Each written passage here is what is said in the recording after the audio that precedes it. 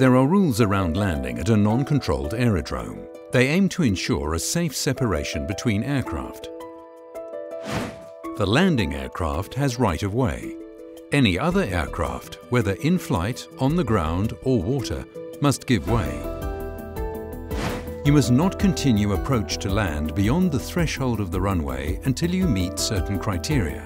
These are: an aircraft that is taking off from the same runway must have become airborne and commenced a turn.